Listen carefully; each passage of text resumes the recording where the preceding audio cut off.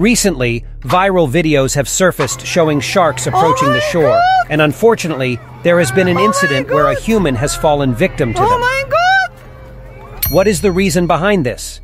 Sharks approaching the shore can be influenced by environmental factors such as temperature, salinity, and oxygen levels. Coastal waters, with their unique conditions shaped by tidal currents, upwelling, or seasonal changes, can attract sharks. Human activities also play a role, as fishing or the disposal of fish waste can create a concentration of food near the shore. Sharks, with their keen sense of smell, can be drawn to these areas by the scent of blood or the presence of bait. Additionally, in rare cases, sharks may approach the shore due to mistaken identity.